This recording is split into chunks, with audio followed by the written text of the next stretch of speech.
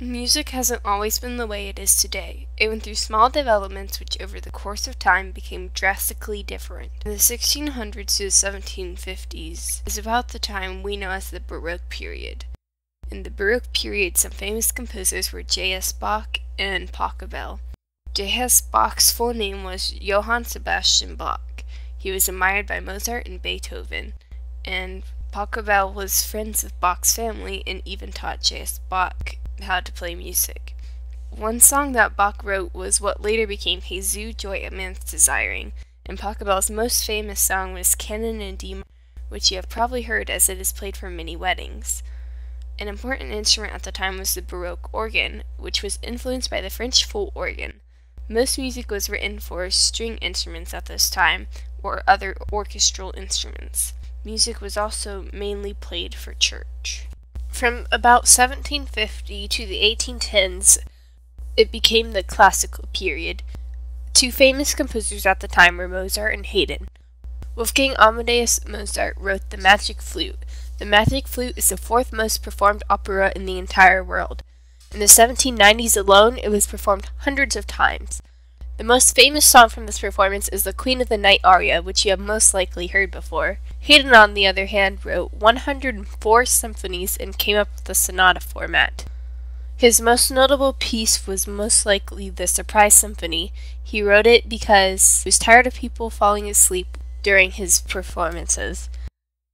Music at this time was still played for the church, but it also became more popular among nobility, and many nobles funded private programs. Around 1810 through 1870s, Romanticism started to evolve. Franz Schubert and Peter Chaikovsky were two famous composers. Schubert created 9 symphonies, but his 8th symphony is called Unfinished in B minor, because it was abandoned. On the other hand, Chaikovsky wrote many ballet pieces. One of his most famous pieces is The Nutcracker, which is still performed to this day. The middle class during this time period started to become the audience for orchestral music, rather than nobility. Around the 1870s up to the start of World War I, two composers were a group called the Mighty Handful and Tchaikovsky again. The Mighty Handful felt isolated by Rubinstein, the man who opened St. Petersburg's Conservatory in Russia, as they felt his musical wouldn't be Russian enough. Tchaikovsky, on the other hand, was not interested in writing pieces for a nationalist cause.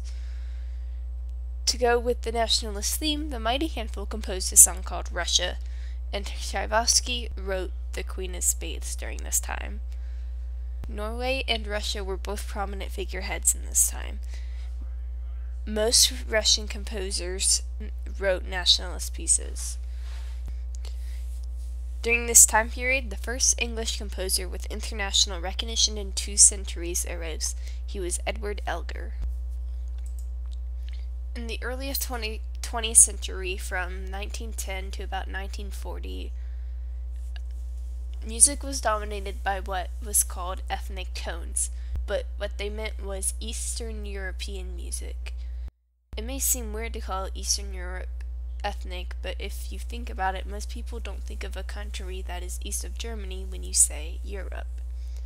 Bela Bartok was a composer who wrote almost 2,000 traditional Eastern European tunes and dominated the music scene during this time.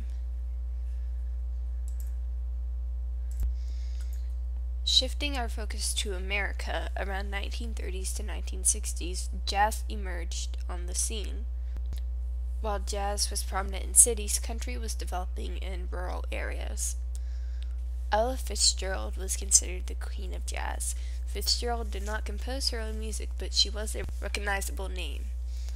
George Gershwin was probably the most famous composer of this time and is still famous to this day. He wrote Summertime and Rhapsody in Blue being one of his most famous pieces. Fitzgerald sang many of Gershwin's pieces, such as Summertime and Looking for a Boy. Swing music became popular around the 50s and the 60s, and artists like Frank Sinatra were leads during this time. From the 60s to the 80s, it became popular for singers to compose their own music.